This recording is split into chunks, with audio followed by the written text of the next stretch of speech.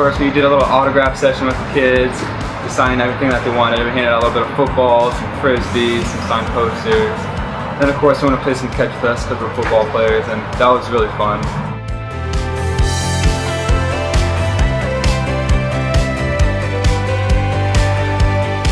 Well, you know, this is good coming out and just, you know, helping out the kids and just being around them and interacting and just, you know, having fun with them and just, you know, giving them advice on everything that, you know, because they look up to us a lot.